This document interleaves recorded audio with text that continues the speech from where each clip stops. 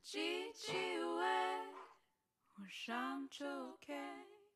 Majijiwe, ekwaneshpesh, mon ami. Majijiwe, ushamchoke. Je suis fatigué, mal à l'aise, des mêmes histoires où t'es pas mon correct bête, en plus pas si smart et belle.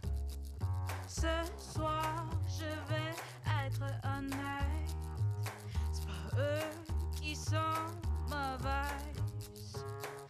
Gigi, ouais, ou chamchouke. Gigi, ouais, et when je mon ami. Gigi, ouais, ou chamchouke. T'es plus en retard après 11 heures. J'suis tanné de faire la police, le bande sur ta mère. Finis ta bière, fais ta prière. Puis cache tes beaux petits yeux verts jusqu'à la lueur. Gigi, ouais, chamchoke. Gigi, ouais, et kweneshpesh, mon ami.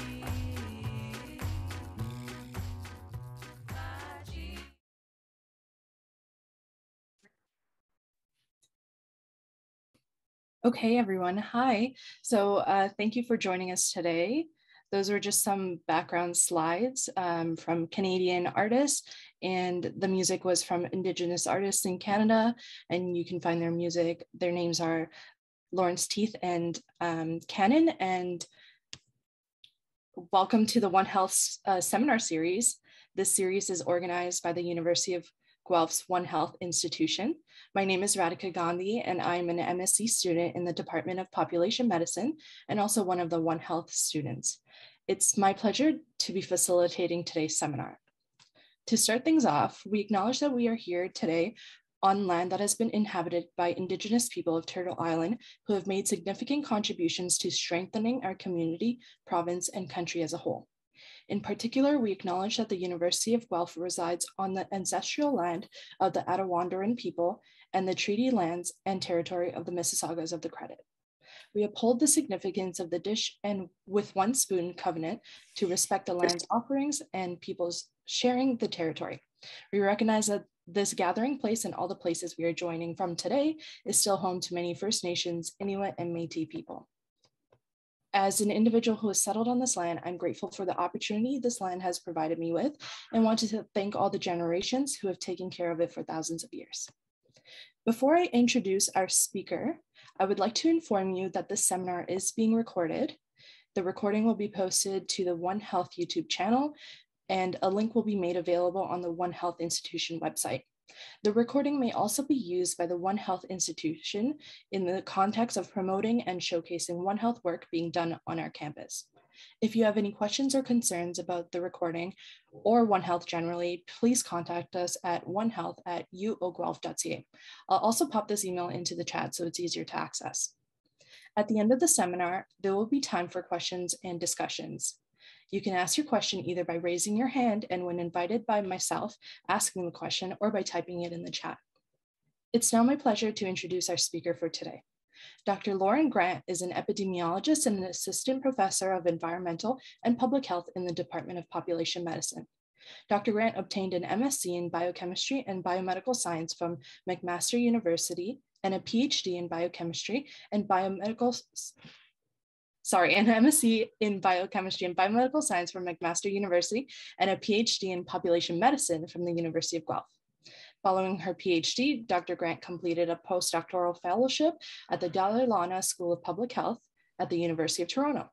Dr. Grant is particularly interested in social and environmental determinants of One Health and how these determinants impact health and health inequalities. These interests will form today's seminar titled One Health and Social Determinants, linking non-health data to improve health and why it can be difficult. So please welcome me in listening to Dr. Grant's talk today. Thank you so much for that introduction, Radhika, and I really appreciate being able to present today. I'm going to share, I'll try to share my screen. I don't usually use Zoom, so we'll see how this goes. I guess I will start the slideshow. Does that look okay from your perspective? Yes, that's perfect. Okay. Let me see if I can just minimize. There we go. Okay. Wonderful. Okay, so thank you so much for the opportunity to present today and to interact with you, at least in a virtual environment as part of the winter seminar series for the One Health Institute. Today I'm going to be talking about One Health and social environments and how we can sort of study the link between social and environmental determinants and health by linking different types of data to get a more complete picture of what exactly is going on.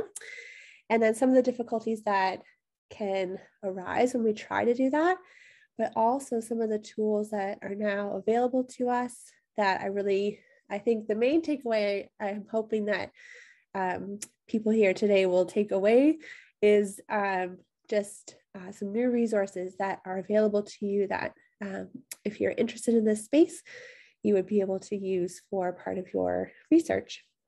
Just a quick disclaimer, if I sound congested, it's not your connection, it is me. I'm on the tail end of a cold and sinus infection, which has just been not overly pleasant. So I'll do my best to kind of get through, but if I have to kind of break to cough or whatever, please excuse me. So I am Dr. Lauren Grant. I'm a very new professor in the Department of Population Medicine. So I recently started back in November, so just a few months ago. It's been an absolute pleasure to be back in my former department where I did my PhD, but now to be on the other side as a faculty member and just getting to start my own research program. Okay, let's see, here we go. Wonderful. So Radhika, you did a great job with the introduction, so thank you for that. I won't add too much more. My research program, though, is really focusing on those really broader determinants of One Health, so trying to get outside of sort of animal or demographic characteristics that we commonly think about when we think about different risk factors for health outcomes, and going up one level, thinking about the broader environments that people and animals live in and how these sort of interplay with your behaviors and your demographics to influence health outcomes, and also the type of healthcare that you utilize.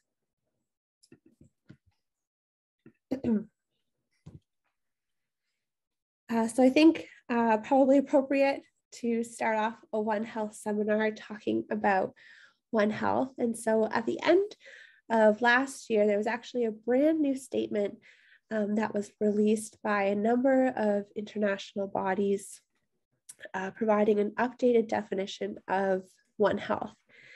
And so I'm sure that many, if not all of you, are familiar with the more traditional definition of One Health, which is really thinking about the relationships and all of the interconnections between animal, human, and environmental health, with the understanding that as there are positive or negative changes in the health in one area, that is going to have impact and implications for the health of at least one, if not both, of the other areas.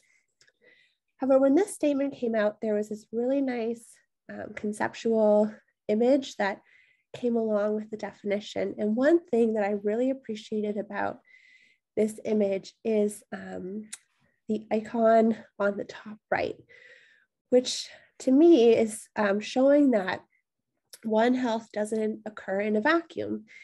It occurs in society, and there are broader societal forces that influence the health of environments, humans and animals, and also the type and quality of connections between those three different areas.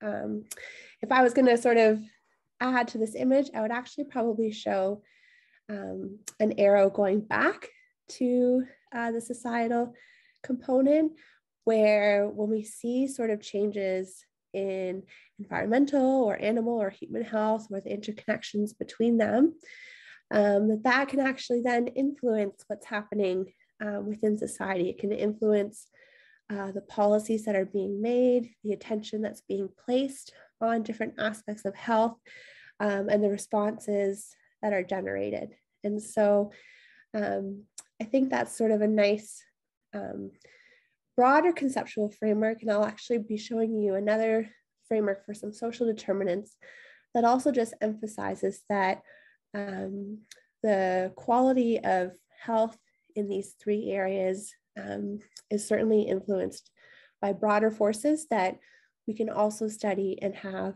an impact on.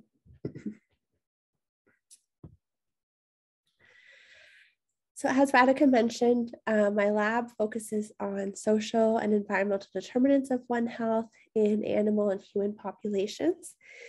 And my research program really has, at this point anyway, as I mentioned, I'm very early on, three pillars that I like to sort of group my different research ideas into. And so the first one on the left is thinking about social and environmental determinants of human population health and health system utilization. And later in this presentation, I'll walk you through a study that I did a couple years ago, which sort of illustrates how we can look at these broader determinants and influence on especially healthcare utilization. The second pillar is really focusing on health inequities in population health outcomes. So this is really referring to unfair differences in health outcomes that exist across groups that we can define either based on social characteristics or environmental characteristics. And so many of you, I'm sure, following along with the COVID-19 pandemic, we've certainly seen this play out in real time, where we've seen a greater or disproportionate burden of COVID-19 mortality or morbidity in certain social groups, like lower socioeconomic status, for example. And so it's important to be able to document these inequities to help inform action in this area. And then the third pillar of my program, and one that's a bit newer to me, is thinking about social and environmental determinants of companion animal health and vet care utilization, which is, I think, an area where there's lots and lots of work that we can do. And I'm quite excited to start exploring that in more detail. So the way that my lab really tries to examine determinants of these sort of broader environments is by using linked data sources. And I'm going to go into more detail about what I mean by that and the types of sources that we can use to help examine some of these particular research areas. And in particular, I tend to focus more on quantitative methods. So things like regression, some choice analysis, starting to dabble with machine learning methods to really interrogate the data and identify some novel risk factors that haven't been described before. Okay, so many of you here are probably quite familiar with the term determinant, but I thought I would just provide, sorry, a really quick background on what I mean by that. So when I say determinant, all I'm really referring to is just a factor that influences health. And so these can really be considered the root causes. Sometimes they're called causes of health, depending on kind of how broad or how far back you're going. And there are lots of different types of determinants, and we can sort of group them into different bins. And so many of you will be familiar with more traditional biological determinants, so things like age, sex and gender, your genetics, your health or immune status. We can also think about behavioral determinants. So these would be things like smoking, alcohol consumption, diet, how much physical activity you engage in, other types of risky behaviors that you may engage in. So things, often we think about things related to sexual health or drug use as an example. We can also look at preventive behaviors. So things like your propensity to be vaccinated or engage in other behaviors that are would promote health. Broadening out from that, though, we start to think about other categories like social determinants. And this is really starting to get into areas where I'm quite interested in. So here we start looking at things like your socioeconomic status, which is often defined by your income level, your level of education, the occupation that you're engaged in. Depending on the context, sometimes we think about social class if we're working in a population where a class system is present. Other types of social determinants include things like food security, housing, race and ethnicity, gender, early childhood experiences and status, as well as Aboriginal status tend to get sort of lumped into this notion of social determinants. We also have physical environmental determinants. So these are things like the natural or built environment with which people interact, as well as all the different types of settings where people live, work, and play, including things like barriers, especially if we're thinking about if we're studying populations which may have disabilities. These might be determinants that we're quite interested in looking at. And finally, we can think about ecological or environmental determinants. So here we start looking at things like natural resources, energy, ozone, different types of nutrient cycling, climate change, aquatic systems, and the like. So you can see really that when we think about health and all of the things that can influence health, it goes sort of much further beyond just your own kind of biologics, and we can think much more broadly about the factors that influence your health downstream. So why am I interested in social determinants, especially in environmental determinants? This was a nice infographic that came out from the Canadian Medical Association. And here they were taking a look at what exactly are the things that make Canadians sick. And often when we think humans and animals alike, we often think about your biology, right? So things like age or your immune system or things like that. Especially I'm thinking about that right now. But in fact, that's actually only a small proportion of what exactly is causing poorer health for Canadians. And in fact, when we take a look, 75%, right? So your life, so those are all those social determinants that I was just talking about. Often we will lump in healthcare access and utilization as part of our social structure. So 75% of what's making Canadians sick is actually more focused on these broader upstream determinants in the social realm and in the environmental realm, as opposed to more individual determinants that are actually influencing health. And I think that that is first quite striking, but also as a researcher, really kind of engaging. It makes me think quite a lot about the impact that we can have on health when we actually are starting to intervene at these more upstream scales. And so I think it just kind of makes me and other researchers think more broadly about ways that we can influence health by focusing on some of these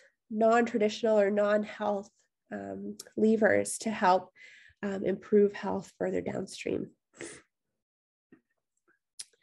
So as I mentioned before, there are different ways that we can sort of conceptualize how all of these determinants are interacting to influence health. And this was one that was proposed in the early 1990s. It's been around for a long time, called the rainbow model, but it's a model that has really stood kind of the test of time in terms of thinking about how determinants can be first grouped together, but also interact to influence health. And so you can see here, the innermost layer is where we have all of our kind of biological determinants. These are generally ones that we think about, we can't do much about. They're sort of immutable. We can't, change how old someone is, for example. And so interventions aimed at the sort of innermost layer are probably less likely to be effective at a population level relative to interventions that we can implement at these broader layers. And so you can see as we move out from the innermost circle, we have our behavioral determinants.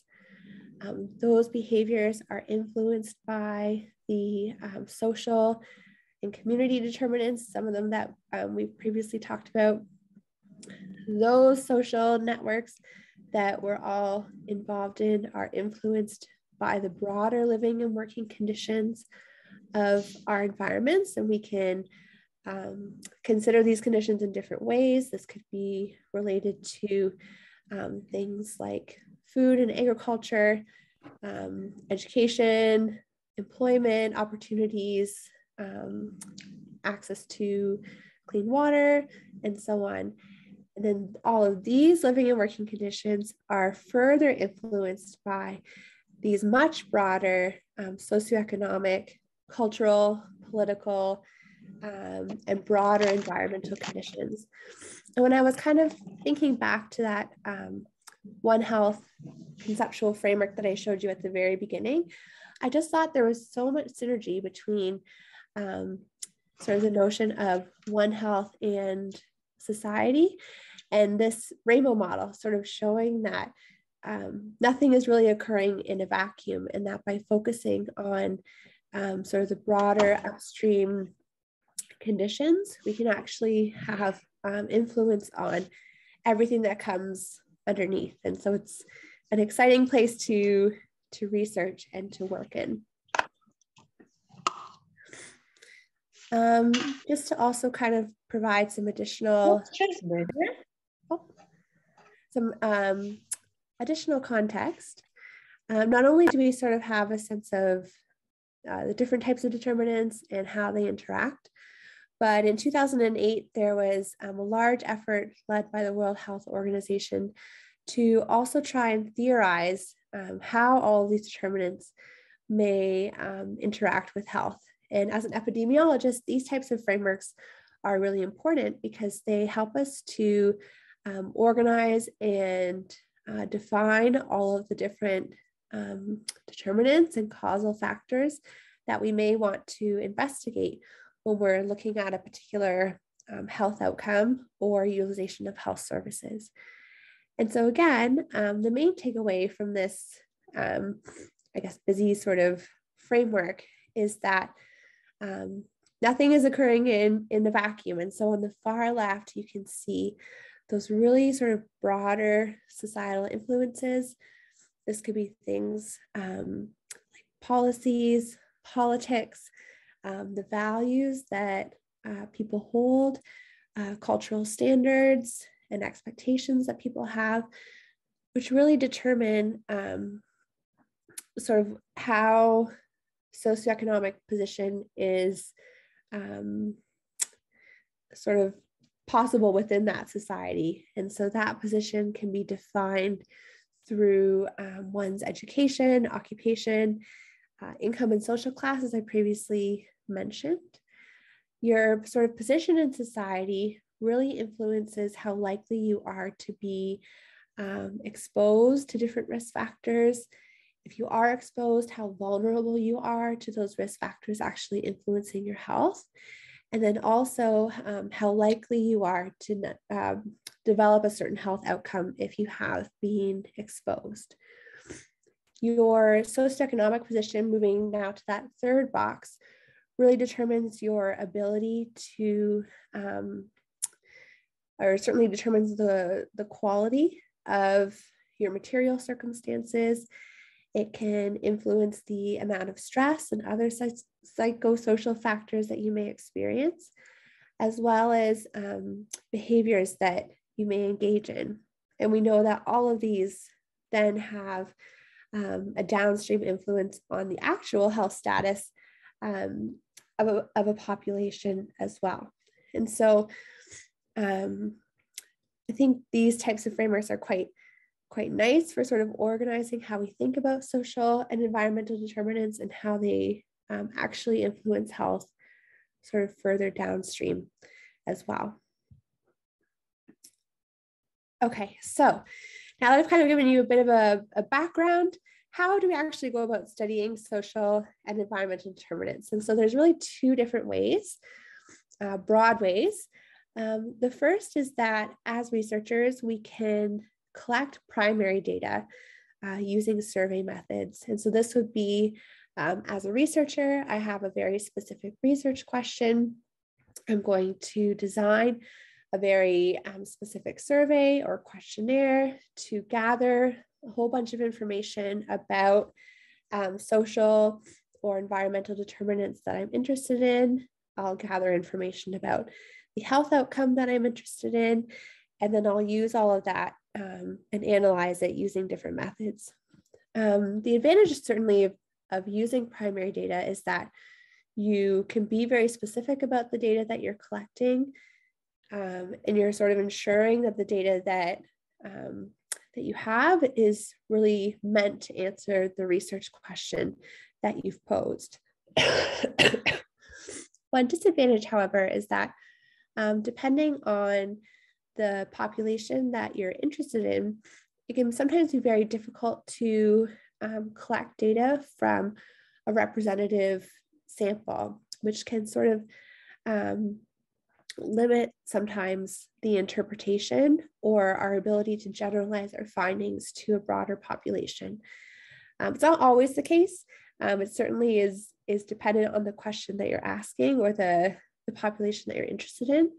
But sometimes primary data can be limited in that regard. It can also be very expensive to collect data and certainly take quite a bit of time as well. And so on the other side, another sort of opportunity for studying these determinants is to actually link and then analyze secondary data. And so what I mean by secondary data is data that's been collected for a different non-research purpose.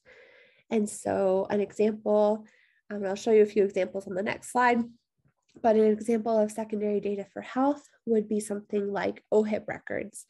And so we can get a lot of information about health outcomes and what people are using health services for based on your medical records, but it wasn't intended, those records aren't intended for research. And so sometimes, especially when we're thinking about social and environmental information, generally that information is just missing, right? So in your OHIP record, I have no idea what your income status is or how much education you have, where you work, what your environments are like. And so that's really where the power of linking data sets comes in. And I'll talk a bit more about that in a couple of slides. And so this secondary data, we can analyze it at two different levels. We can think about the data at the neighborhood level. So here we're really talking about determinants sort of in aggregate. And so we can talk about, for example, the median household income of a neighborhood, or we can more powerfully look at the individual level. And so here, if we were following the same example, if we had median household income at the neighborhood level, we would have your actual income at the individual level.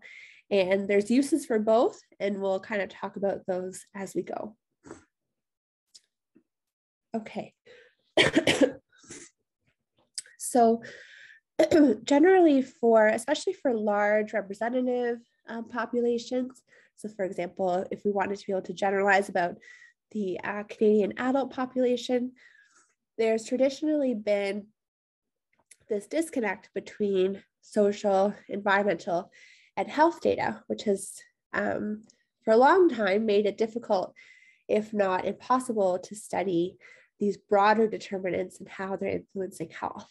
And so starting on the far right, some examples of health data that we may use, especially secondary data, are things, as I mentioned, like OHIP records, so physician billings. We have access to prescription drug claims. We can look at hospital use, whether you've been hospitalized or visited an emergency room.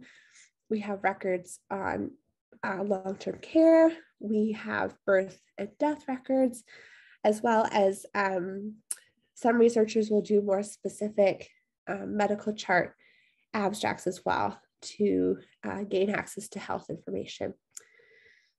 Statistics Canada and other groups also run sort of different health surveys that we have access to. So things like the Canadian Community Health Survey, or CCHS, the National Population Health Survey, Ontario Health Study. There's a number of them that we can access, where we can also gain a lot of information about health outcomes from those surveys as well.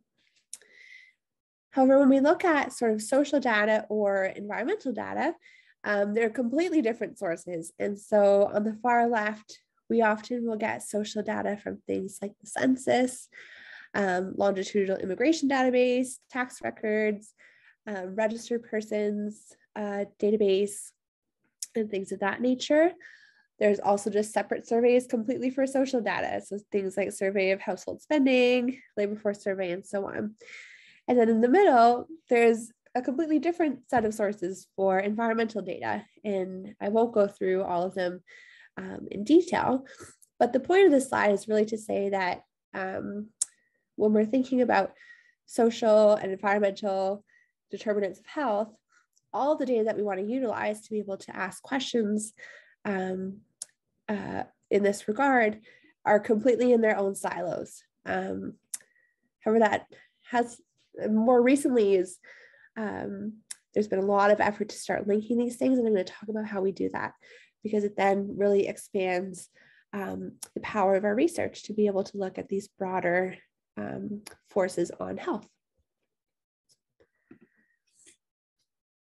Okay, so I mentioned first that we can think about these broader determinants at the neighborhood level. And one of the ways where we can link these determinants to health data is by using your postal code.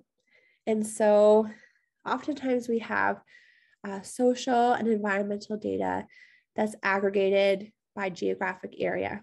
And so the smallest geographic area that we can, or that we have access to information about, is called a dissemination area.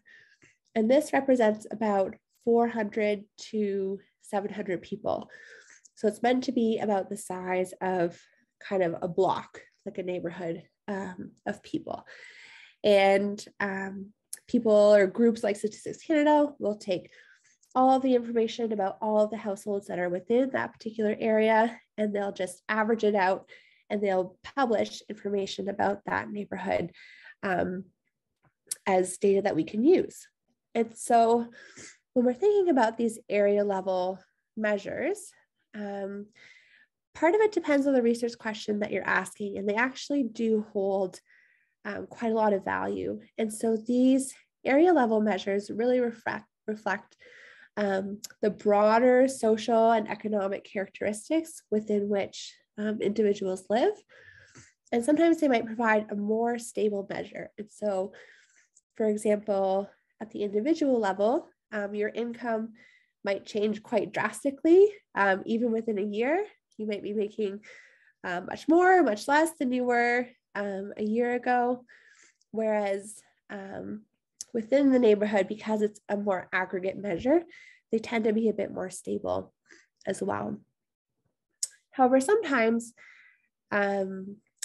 we will use area level information as a proxy for individual level information, especially if the data is either limited or unavailable at the individual level. And so here we might say, okay, I know that individual X has this particular health outcome. I don't know how much money this person makes, but I do know that the median household income of the neighborhood that they live in based on their postal code is Y. And so I'm going to assume that this person makes the same amount of money as sort of the average amount within that neighborhood. And that's sometimes okay to do. And sometimes that's the best we can do. If that, however, is kind of what we're doing as researchers, we have to have a bit more cautious interpretation, because we can sometimes introduce something called ecological bias. And especially if we're in areas with really high variability. So we can often think about, especially neighborhoods with high population density, where, you know, one side of the street could be a completely different socioeconomic status compared to the other side of the street. Then we have to certainly be a bit more cautious. And this is actually a really, I'll never forget this. This is such an aha moment for me when I was watching the results of the 2020 election come in. And I'm just showing an image on the right, which is just showing sort of Democratic versus Republican counties in the state of Mississippi.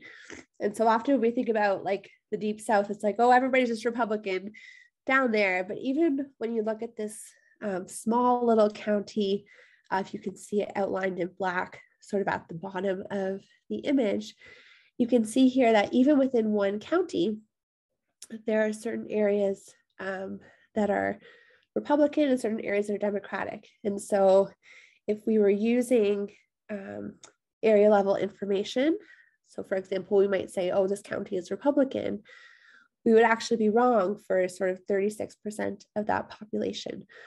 And so just again, when we're kind of using this neighborhood level information, we sometimes have to be a bit more cautious about how we're interpreting our findings. More powerfully is when, more accurately, certainly, is when we can link social information to health information at the individual level. And so here we can say person X has this health outcome, and person X also reported this level of household income, and that's the information that I'm going to use when I'm modeling this individual. So here, there has been a ton of work done by Statistics Canada to link information at the individual level. And I do, again, this is like my takeaway slide.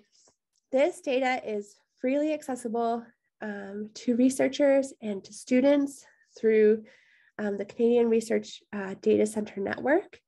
And there is a site at the University of Guelph. It's on the second floor of the library.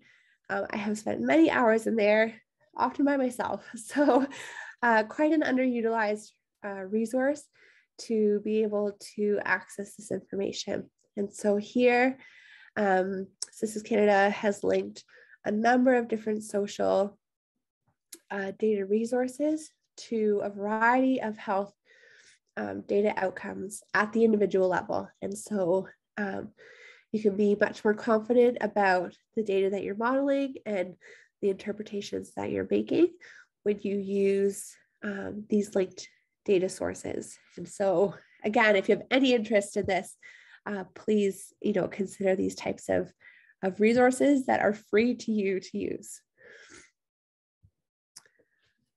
if we then wanted to add in the environmental component, there's lots of ways that we can do that. And so you can additionally link environmental information, which naturally exists at the neighborhood level, using postal codes. And I'll just draw your attention to one resource, which is the Canadian Urban Environmental Health Research Consortium, which publishes a number of different sort of data indicators for things like air quality, climate, as well as sort of built environment characteristics. So things around different neighborhood characteristics like sort of light exposures, shade, different greenness, walkability, that sort of thing as well. This is also a free resource that's available to anyone to use. And so it's such a powerful thing to be able to take resources like this, like environmental information, and then link it to social and health information that's already been linked. The types of modeling that you can do is just tremendous. The types of questions that we can ask and sort of information that we can gather. We've just never been able to do research like this for forever. Like these things have just come out in the last few years. So it's just a really exciting time to be kind of in this space. So I'm going to kind of walk you through an example of how I have previously sort of examined these broader determinants and their influence on health.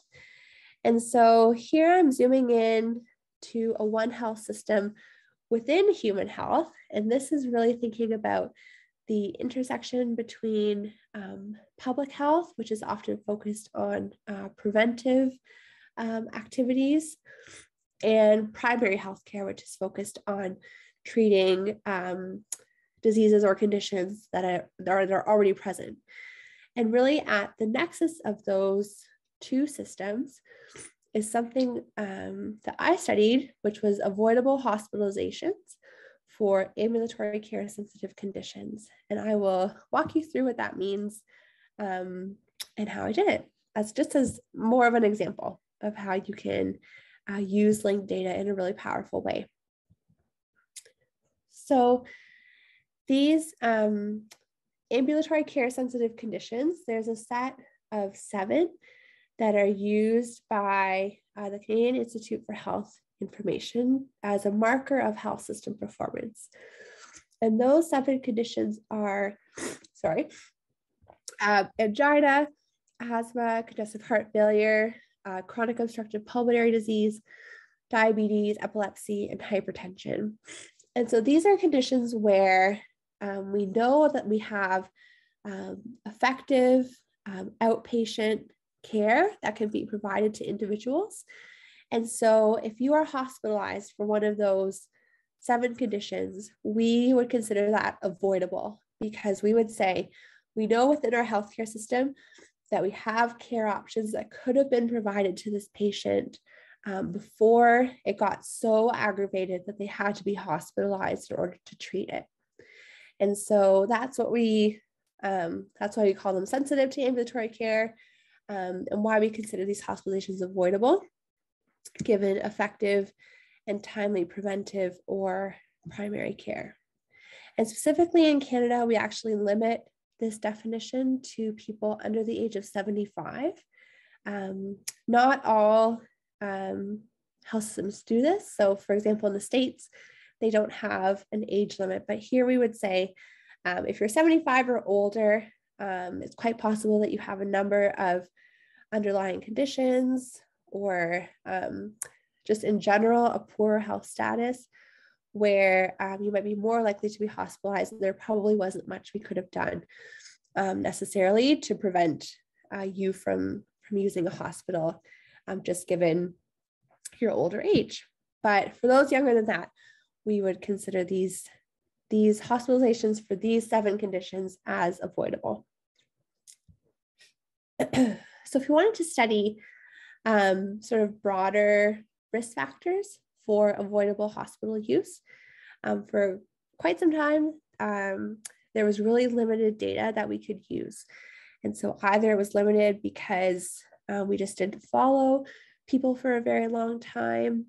We didn't really have great data sources that were linked to allow us to study these risk factors.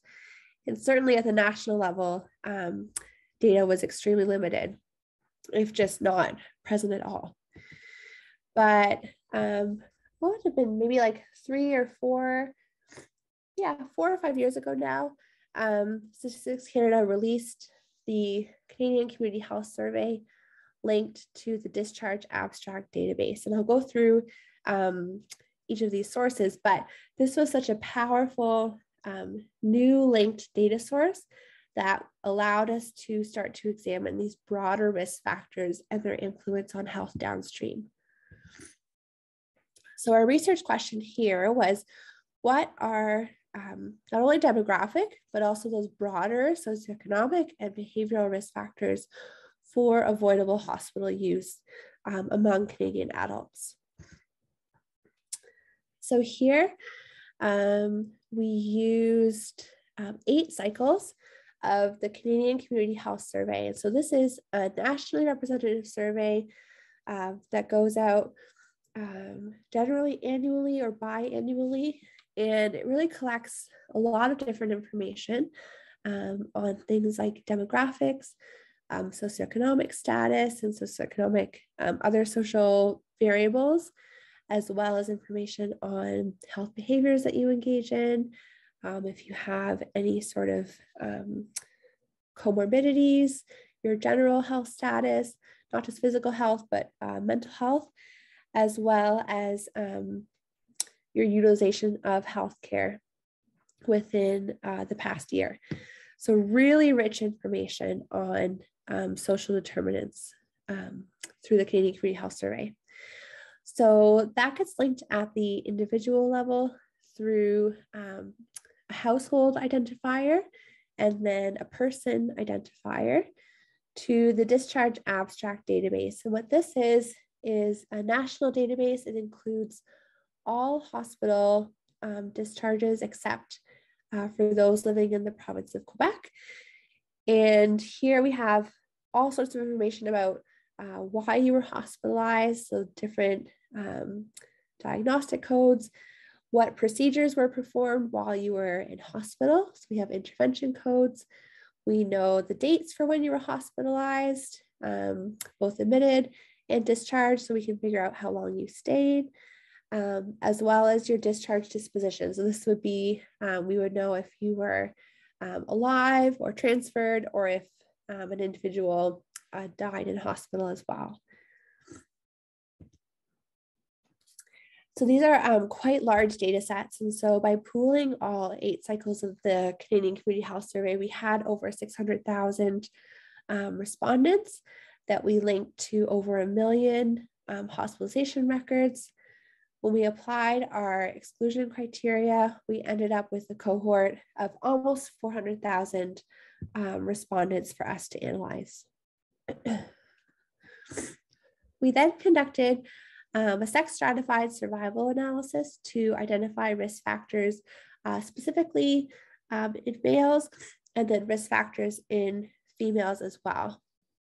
And for those who are more epi focused, we built a series of sequential models starting with our univariate analysis, where we then sort of sequentially adjusted first for demographics, then for socioeconomic variables, then for behaviors, and finally for comorbidities as a function of someone's health status.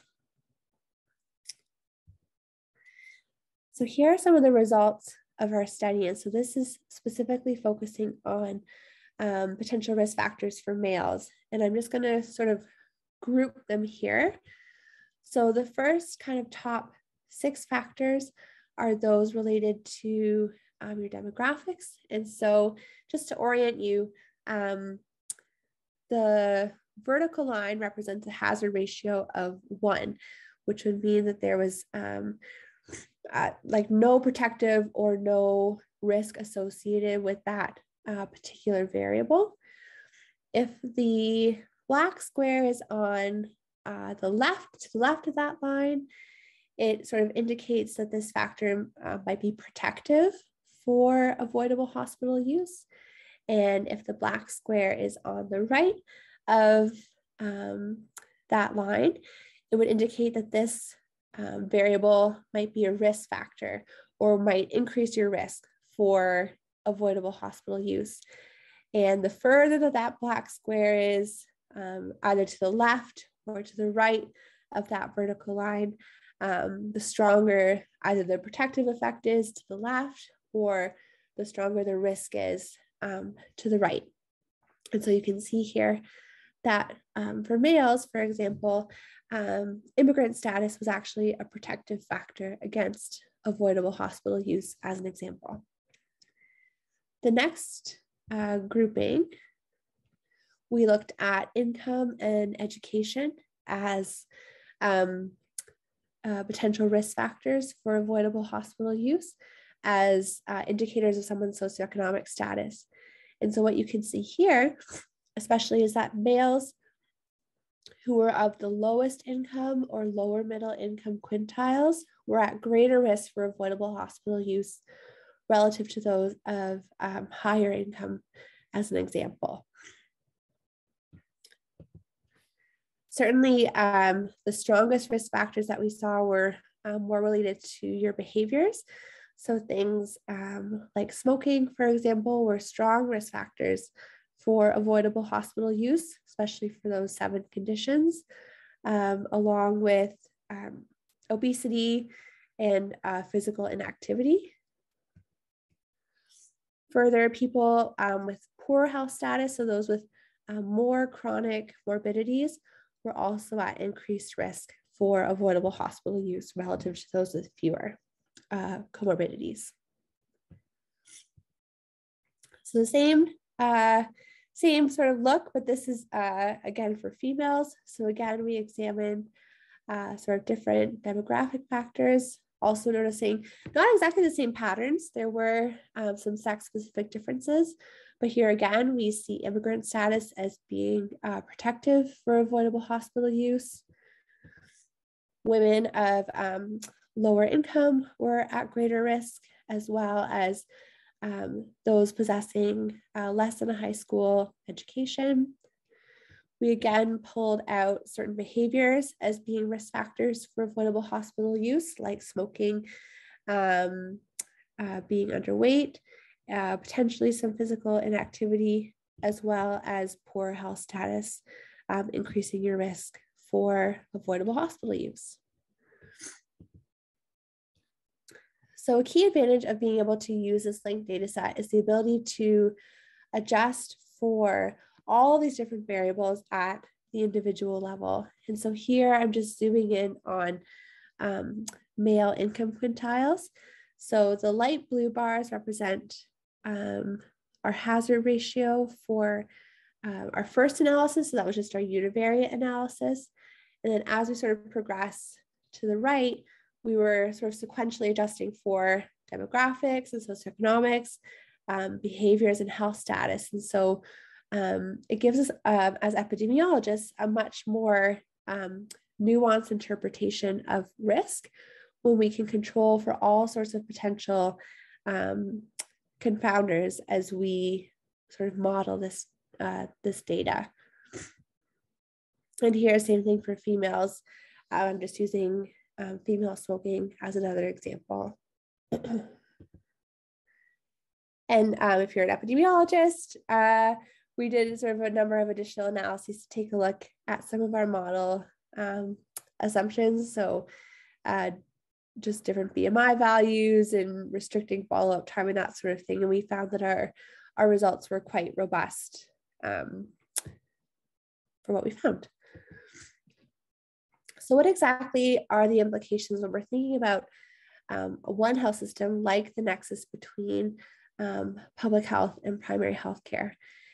And what we pulled out was that some of the strongest risk factors were actually things that primary healthcare doesn't focus on really. So things like smoking, for example, that's really in the domain of public health. And so I think for me, the real takeaway was that interventions that are happening at a much more upstream level, so things that are happening at a public health level, can have a really strong impact further downstream on primary healthcare use. And so if we're sort of thinking about how we can, for example, reduce avoidable hospital use or the need for primary healthcare, one of the, I think, answers is to look upstream and to look at how we can sort of better work with public health to enhance overall population health and reduce the need for health system utilization. Okay, so kind of going back to that first slide that I showed you, I just wanted to emphasize some areas where I see sort of immediate research opportunities now that we have the ability to link social and environmental information with health information. So certainly in my lab, foodborne diseases is one area where I think there's a lot of opportunity. This again is an area where when we have a case of a foodborne disease, we'll collect sort of basic information about you, your age, your sex and gender. But again, we don't collect any social information. And so by using linked data sources, we can start to identify new risk factors that we haven't been able to examine before. On the veterinary side, there's, I think, just a ton of opportunities, and certainly some interest for me are things around translational diseases, potentially starting to do some work with canine epilepsy and leptospirosis to, again, use those veterinary medical records. We have postal code information in those records, and so we can start to link back to information about the neighborhoods from which these animals are coming from and some of the social and environmental characteristics of those neighborhoods to gain a more comprehensive understanding of what exactly is determining risk of disease within these populations.